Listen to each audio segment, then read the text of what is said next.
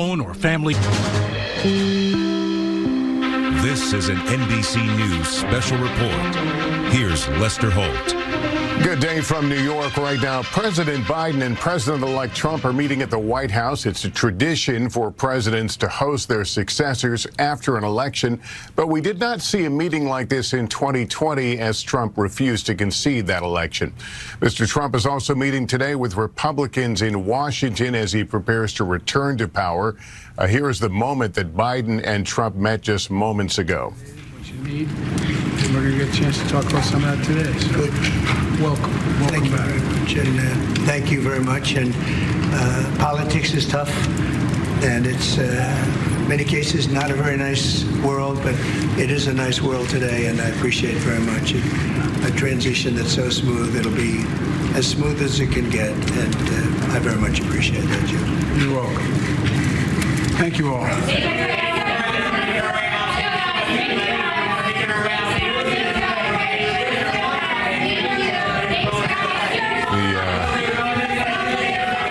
All right, this video taken just moments ago. The two men sitting down there at the fire, their discussions continuing off camera. You can hear the shouted questions from reporters. Neither seem to take any of the questions. I want to bring Chief White House correspondent Peter Alexander into the mix here. Peter, who else was meeting as part of the session? Well, let's walk you through this for a moment if we can, Lester. For Donald Trump, this really marks the culmination of a comeback just over a week after he defeated Kamala Harris to become the 47th president of the United States. It is a return to a tradition that has dated back decades, where one president meets with the incoming president-elect here in the White House. As you noted, it did not happen 4 years ago when Joe Biden would be taking power from Donald Trump. It did happen when Barack Obama invited Donald Trump 8 years ago. I'm told by folks here at the White House that the way this morning played out, and again, to be clear, that was a very short moment where we had an opportunity to see these two. 8 years ago, the two spoke before the cameras for as long as 4 minutes. This one, I think you could count in a matter of seconds. But when Donald Trump arrived here at about 11 o'clock this morning, we were told that President Biden greeted him at the South Portico just outside the White House, that the two entered the diplomatic room. That's where traditional greetings take place with foreign heads of state. And then the two walked down the famed colonnade together to the Oval Office, where that meeting is now taking place inside the Oval Office. 8 years ago, between Obama and Trump, it lasted about 90 minutes. I'm told by White House officials there is no clock set on today how long the two will meet privately behind closed doors. Of course, I'll leave it to others to sort of measure the tone and the expressions and the body language between these two. But Lester, that was, I guess you could say, at a minimum, an exchange of pleasantries after the last several years where it has been anything but pleasant the way these two have spoken about one another. Donald Trump has referred to Joe Biden as weak and pathetic and a loser and worse, some language we can't share with you on daytime television.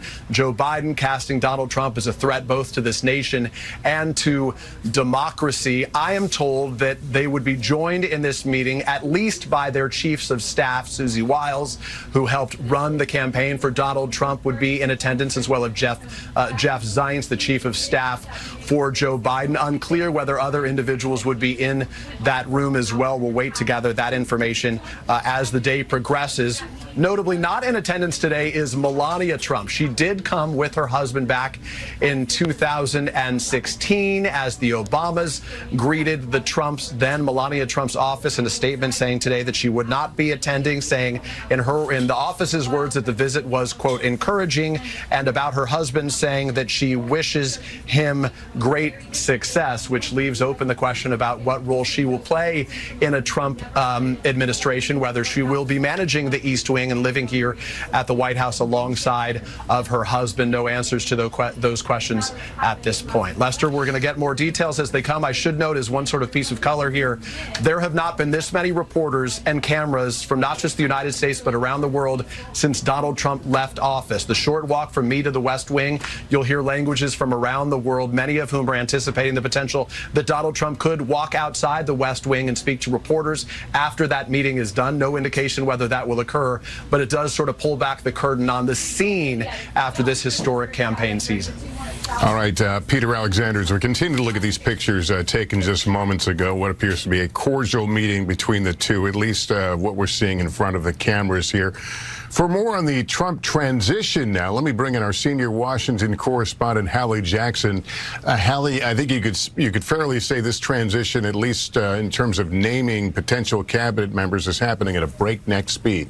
Yeah, the president-elect is moving very quickly here, Lester, to name some of the key positions, the people who will be his inner circle, his brain trust come 2025. And like you, I'm taking a look at some of these images that we are just getting now from the Oval Office, this historic moment. I'm also looking to see who else is in the room. Peter mentioned Susie Wiles, Jeff Zients, the chiefs of staff. No Elon Musk here that we can tell, although we know that Elon Musk, of course, the world's richest man, somebody who's become an outside advisor to President-elect Trump, did travel with him to another event here in Washington earlier today with House Republicans. So let's talk about the transition, right? Because this is something, while we have all seen Donald Trump in the White House previously, his next administration will not look like his first, Lester, for a number of reasons, including the fact that he is bringing in a number of close loyalists, allies, people who have stuck with him despite his election fraud lies that he put out there after 2020 and his legitimate loss, people who he believes are true MAGA believers and who will fight for him on the international stage and domestically. Of the big four cabinet positions, he's named two, at least one officially, and that is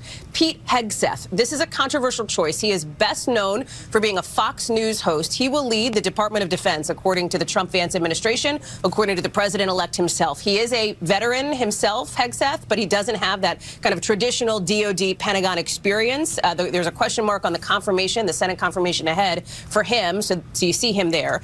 We also understand, based on our reporting, that Florida Senator Marco Rubio is set to be named Secretary of State. That official announcement from the campaign has not come yet, but it seems to be pretty locked in at this point. Senator Rubio, when asked this morning, did not address this. He said he would defer, of course, to the president-elect's team to make that decision. We're still waiting on who might be named Treasury, Secretary of the Treasury, and who might be named the next Attorney General to lead the Justice Department. And those are two really crucial roles, considering that President-elect Trump has talked a lot when it comes to the economy, about tariffs, about what he wants to do to, in his view, improve the economy.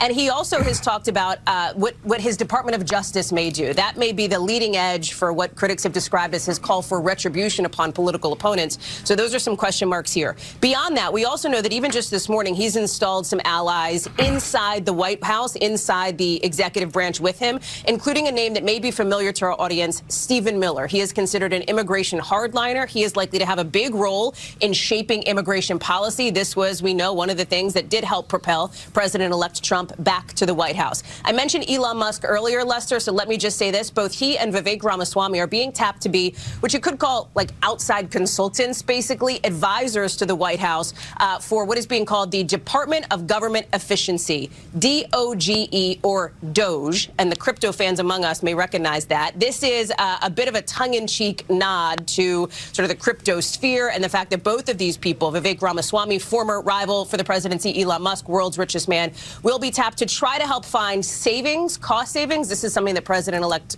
Trump talked about frequently on the campaign trail. Lester. All right, Hallie Jackson. Hallie, thanks. That concludes this NBC News special report. We'll have much more ahead on our streaming network, NBC News Now, online at NBCnews.com, and a full wrap-up when I see you back here for NBC Nightly News. I'm Lester Holt in New York. Thank you for watching, everyone. Have a good day.